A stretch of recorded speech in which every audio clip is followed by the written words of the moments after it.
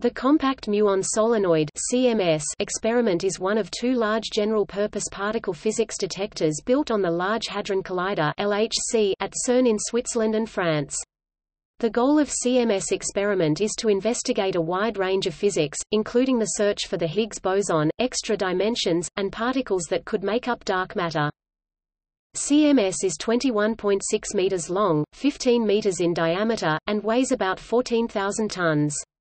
Approximately 3,800 people, representing 199 scientific institutes and 43 countries, form the CMS collaboration who built and now operate the detector. It is located in an underground cavern at Cessy in France, just across the border from Geneva. In July 2012, along with Atlas, CMS tentatively discovered the Higgs boson. By March 2013 its existence was confirmed.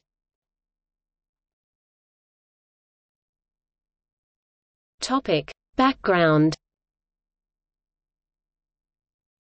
Recent collider experiments such as the now dismantled Large Electron-Positron Collider and the newly renovated Large Hadron Collider (LHC) at CERN, as well as the as of October 2011 recently closed Tevatron at Fermilab have provided remarkable insights into, and precision tests of, the standard model of particle physics. A principal achievement of these experiments, specifically of the LHC, is the discovery of a particle consistent with the standard model Higgs boson, the particle resulting from the Higgs mechanism, which provides an explanation for the masses of elementary particles. However, there are still many questions that future collider experiments hope to answer. These include uncertainties in the mathematical behavior of the standard model at high energies, tests of proposed theories of dark matter including supersymmetry, and the reasons for the imbalance of matter and antimatter observed in the universe.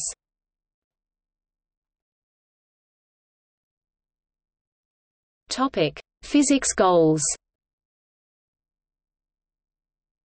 The main goals of the experiment are to explore physics at the TeV scale, to further study the properties of the Higgs boson, already discovered by CMS and Atlas, to look for evidence of physics beyond the standard model, such as supersymmetry, or extra dimensions, to study aspects of heavy ion collisions. The Atlas experiment, at the other side of the LHC ring, is designed with similar goals in mind, and the two experiments are designed to complement each other, both to extend reach and to provide corroboration of findings.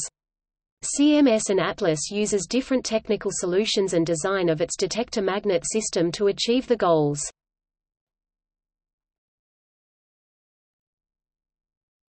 Topic: Detector summary. CMS is designed as a general-purpose detector, capable of studying many aspects of proton collisions at 0.9 to 13 TeV, the center of mass energy of the LHC particle accelerator. The CMS detector is built around a huge solenoid magnet. This takes the form of a cylindrical coil of superconducting cable that generates a magnetic field of 4 teslas, about 100,000 times that of the Earth. The magnetic field is confined by a steel yoke that forms the bulk of the detector's weight of 12,500 tons.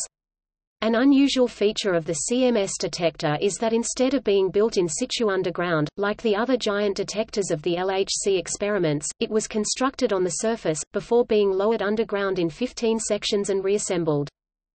It contains subsystems which are designed to measure the energy and momentum of photons, electrons, muons, and other products of the collisions. The innermost layer is a silicon-based tracker. Surrounding it is a scintillating crystal electromagnetic calorimeter, which is itself surrounded with a sampling calorimeter for hadrons. The tracker and the calorimetry are compact enough to fit inside the CMS solenoid, which generates a powerful magnetic field of 3.8 T. Outside the magnet are the large muon detectors, which are inside the return yoke of the magnet.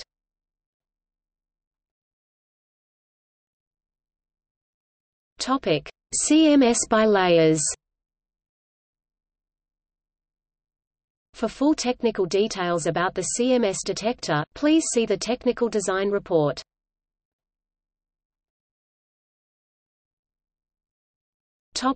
The interaction point.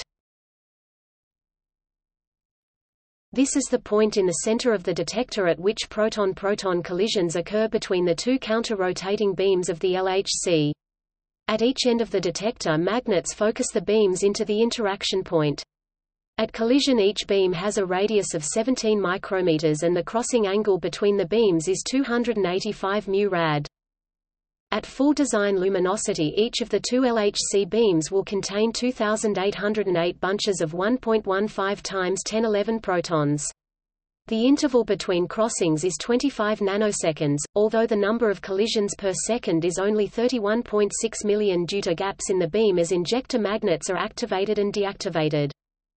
At full luminosity each collision will produce an average of 20 proton-proton interactions. The collisions occur at a center of mass energy of 8 TeV.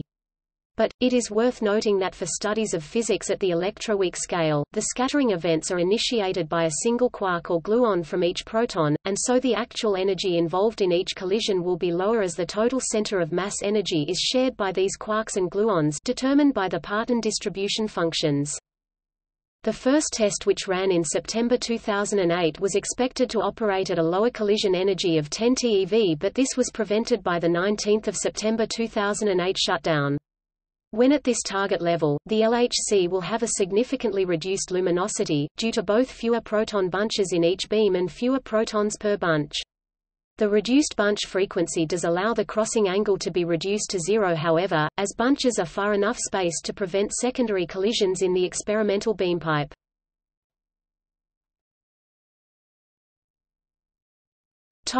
Layer 1 – the tracker.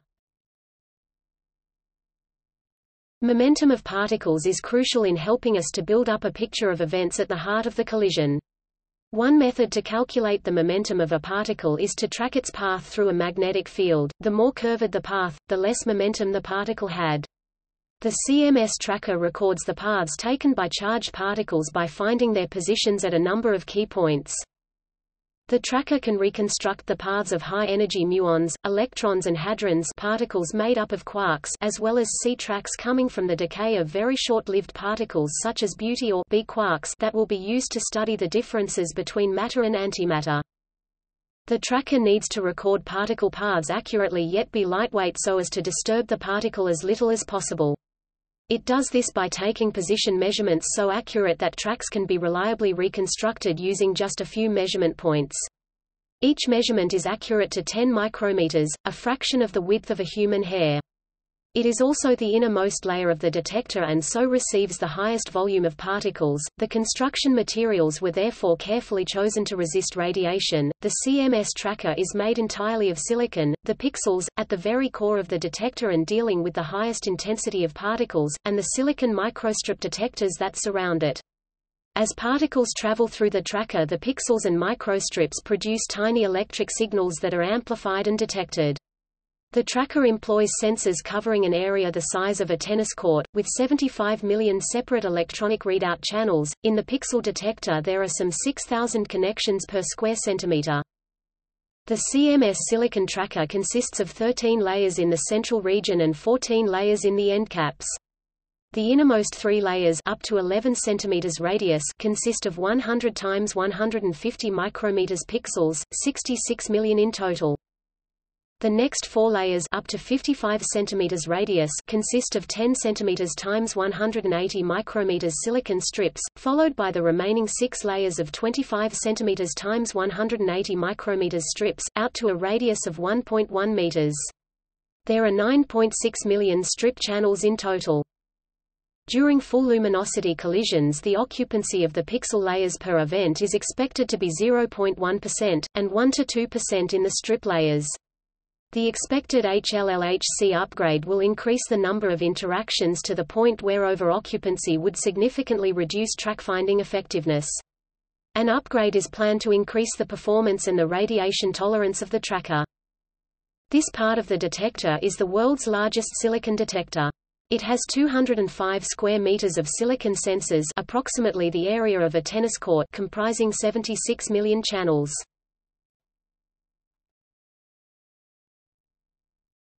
Topic: Layer 2, the electromagnetic calorimeter.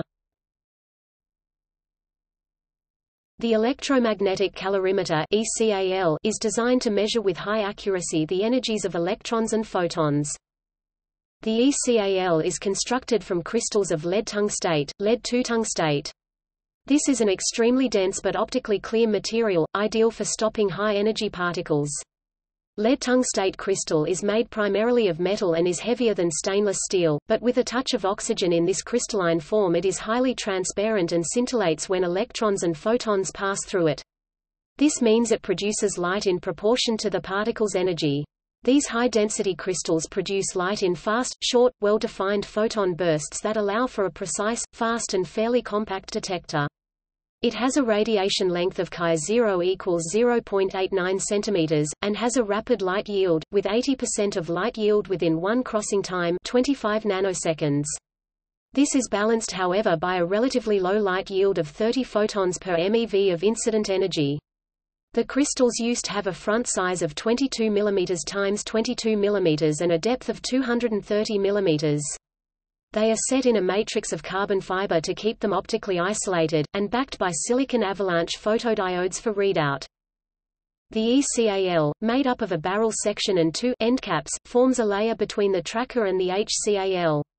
The cylindrical barrel consists of 61,200 crystals formed into 36 supermodules, each weighing around 3 tons and containing 1,700 crystals. The flat ECAL end caps seal off the barrel at either end and are made up of almost 15,000 further crystals. For extra spatial precision, the ECAL also contains pre-shower detectors that sit in front of the end caps. These allow CMS to distinguish between single high-energy photons, often signs of exciting physics, and the less interesting close pairs of low-energy photons. At the end caps, the ECAL inner surface is covered by the pre-shower subdetector, consisting of 2 layers of lead interleaved with 2 layers of silicon strip detectors. Its purpose is to aid in pion-photon discrimination. Layer 3. The hadronic calorimeter. The hadron calorimeter (HCAL) measures the energy of hadrons, particles made of quarks and gluons, for example protons, neutrons, pions and kaons. Additionally, it provides indirect measurement of the presence of non-interacting, uncharged particles such as neutrinos. The HCAL consists of layers of dense material, brass or steel, interleaved with tiles of plastic scintillators, read out via wavelength shifting fibers by hybrid photodiodes. This combination was determined to allow the maximum amount of absorbing material inside of the magnet coil. The high pseudorapidity region 3.0, eta, 5.0 displaystyle script style 3.0 is instrumented by the hadronic forward HF detector. Located 11 meters either side of the interaction point, this uses a slightly different technology of steel absorbers and quartz fibers for readout, designed to allow better separation of particles in the congested forward region. The HF is also used to measure the relative online luminosity system in CMS. About half of the brass used in the end caps of the HCAL used to be Russian artillery shells.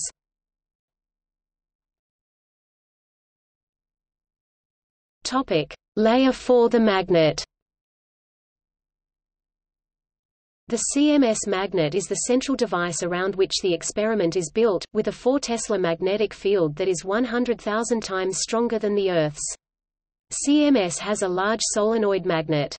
This allows the charge-mass ratio of particles to be determined from the curved track that they follow in the magnetic field. It is 13 meters long and 6 meters in diameter, and its refrigerated superconducting niobium titanium coils were originally intended to produce a 4T magnetic field. The operating field was scaled down to 3.8 T instead of the full design strength in order to maximize longevity. The inductance of the magnet is 14 eta and the nominal current for 4T is 19,500 A, giving a total stored energy of 2.66 gigajoules, equivalent to about half a ton of TNT. There are dump circuits to safely dissipate this energy should the magnet quench. The circuit resistance, essentially just the cables from the power converter to the cryostat, has a value of 0.1 milliohms, which leads to a circuit time constant of nearly 39 hours. This is the longest time constant of any circuit at CERN. The operating current for 3.8 T is 18,160 A, giving a stored energy of 2.3 gigajoules. The job of the big magnet is to bend the paths of particles emerging from high-energy collisions in the LHC. The more momentum a particle has, the less its path is curved by the magnetic field, so tracing its path gives a measure of momentum. CMS began with the aim of having the strongest magnet possible because a higher strength field bends paths more and, combined with high-precision position measurements in the tracker and muon detectors, this allows accurate measurement of the momentum of even high-energy particles. The tracker and calorimeter detectors ECAL and HCAL fit snugly inside the magnet coil, whilst the muon detectors are interleaved with a 12-sided iron structure that surrounds the magnet coils and contains and guides the field. Made up of 3 layers, this return yoke reaches out 14 meters in diameter and also acts as a filter, allowing through only muons and weakly interacting particles such as neutrinos. The enormous magnet also provides most of the experiment's structural support, and must be very strong itself to withstand the forces of its own magnetic field.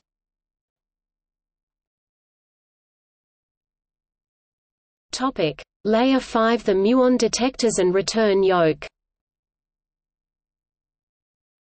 As the name compact muon solenoid suggests, detecting muons is one of CMS's most important tasks. Muons are charged particles that are just like electrons and positrons, but are 200 times more massive. We expect them to be produced in the decay of a number of potential new particles. For instance, one of the clearest signatures of the Higgs boson is its decay into 4 muons. Because muons can penetrate several meters of iron without interacting, unlike most particles, they are not stopped by any of CMS's calorimeters. Therefore, chambers to detect muons are placed at the very edge of the experiment, where they are the only particles likely to register a signal. To identify muons and measure their momenta, CMS uses 3 types of detector: drift tubes (DT), cathode strip chambers (CSC), and resistive plate chambers (RPC). The DTs are used for precise trajectory measurements in the central barrel region, while the CSCs are used in the end caps. The RPCs provide a fast signal when a muon passes through the muon detector, and are installed in both the barrel and the end caps. The drift tube (DT) system measures muon positions in the barrel part of the detector. Each 4 cm wide tube contains a stretched wire within a gas volume. When a muon or any charged particle passes through the volume, it knocks electrons off the atoms of the gas. These follow the electric field, ending up at the positively charged wire. By registering where along the wire electrons hit in the diagram, the wires are going into the page, as well as by calculating the muon's original distance away from the wire, shown here as horizontal distance and calculated by multiplying the speed of an electron in the tube by the time taken. DTs give 2 coordinates for the muon's position. Each DT chamber, on average 2 meters by 2.5 meters in size, consists of 12 aluminium layers, arranged in 3 groups of 4, each with up to 60 tubes. The middle group measures the coordinate along the direction parallel to the beam, and the 2 outside groups measure the perpendicular coordinate. Cathode strip chambers (CSC) are used in the endcap disks where the magnetic field is uneven and particle rates are high. CSCs consist of arrays of positively charged anode wires crossed with negatively charged copper cathode strips within a gas volume. When muons pass through, they knock electrons off the gas atoms, which flock to the anode wires, creating an avalanche of electrons. Positive ions move away from the wire and towards the copper cathode, also inducing a charge pulse in the strips, at right angles to the wire direction. Because the strips and the wires are perpendicular, we get 2 position coordinates for each passing particle. In addition to providing precise space and time information, the closely spaced wires make the CSC's fast detectors suitable for triggering. Each CSC module contains 6 layers, making it able to accurately identify muons and match their tracks to those in the tracker. Resistive plate chambers (RPC) are fast gaseous detectors that provide a muon trigger system parallel with those of the DTs and CSCs. RPCs consist of 2 parallel plates, a positively charged anode and a negatively charged cathode, both made of a very high resistivity plastic material and separated by a gas volume. When a muon passes through the chamber, electrons are knocked out of gas atoms. These electrons in turn hit other atoms, causing an avalanche of electrons. The electrodes are transparent to the signal, the electrons, which are instead picked up by external metallic strips after a small but precise time delay. The pattern of hit strips gives a quick measure of the muon momentum, which is then used by the trigger to make immediate decisions about whether the data are worth keeping. RPCs combine a good spatial resolution with a time resolution of just 1 nanosecond, 1 billionth of a second.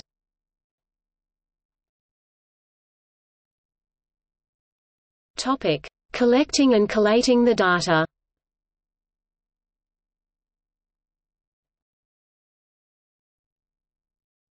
Topic: Pattern recognition.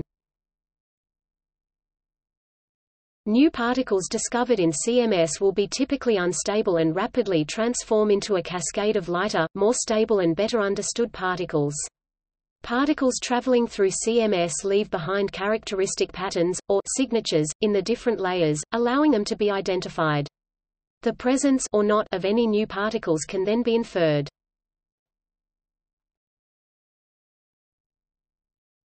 Topic: Trigger system. To have a good chance of producing a rare particle, such as a Higgs boson, a very large number of collisions is required. Most collision events in the detector are soft and do not produce interesting effects. The amount of raw data from each crossing is approximately 1 megabyte, which at the 40 MHz crossing rate would result in 40 terabytes of data a second, an amount that the experiment cannot hope to store, let alone process properly. The full trigger system reduces the rate of interesting events down to a manageable 1000 per second. To accomplish this, a series of trigger stages are employed. All the data from each crossing is held in buffers within the detector, while a small amount of key information is used to perform a fast, approximate calculation to identify features of interest such as high-energy jets, muons or missing energy. This level 1 calculation is completed in around 1 microsecond, and event rate is reduced by a factor of about 1000 down to 50 kHz. All these calculations are done on fast, custom hardware using reprogrammable field programmable gate arrays (FPGA). If an event is passed by the level 1 trigger, all the data still buffered in the detector is sent over fiber optic links to the high-level trigger, which is software mainly written in C++ running on ordinary computer servers. The lower event rate in the high-level trigger allows time for much more detailed analysis of the event to be done than in the level 1 trigger. The high-level trigger reduces the event rate by a further factor of 100 down to 1000 events per second. These are then stored on tape for future analysis. Topic: Data analysis. Data that has passed the triggering stages and been stored on tape is duplicated using the grid to additional sites around the world for easier access and redundancy. Physicists are then able to use the grid to access and run their analyses on the data. There are a huge range of analyses performed at CMS, including performing precision measurements of standard model particles, which allows both for furthering the knowledge of these particles and also for the collaboration to calibrate the detector and measure the performance of various components. Searching for events with large amounts of missing transverse energy, which implies the presence of particles that have passed through the detector without leaving a signature. In the standard model, only neutrinos would traverse the detector without being detected, but a wide range of beyond the standard model theories contain new particles that would also result in missing transverse energy. Studying the kinematics of pairs of particles produced by the decay of a parent, such as the Z boson decaying to a pair of electrons or the Higgs boson decaying to a pair of tau leptons or photons, to determine various properties and mass of the parent. Looking at jets of particles to study the way the partons, quarks and gluons, in the collided protons have interacted, or to search for evidence of new physics that manifests in hadronic final states. Searching for high particle multiplicity final states predicted by many new physics theories is an important strategy because common standard model particle decays very rarely contain a large number of particles, and those processes that do are well understood.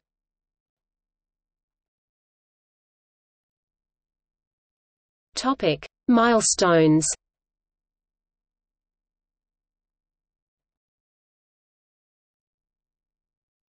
Topic: Etymology. The term compact muon solenoid comes from the relatively compact size of the detector, the fact that it detects muons, and the use of solenoids in the detector. CMS is also a reference to the center of mass system, an important concept in particle physics.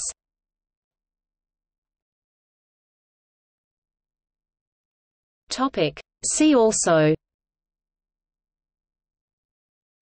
List of Large Hadron Collider experiments, Notes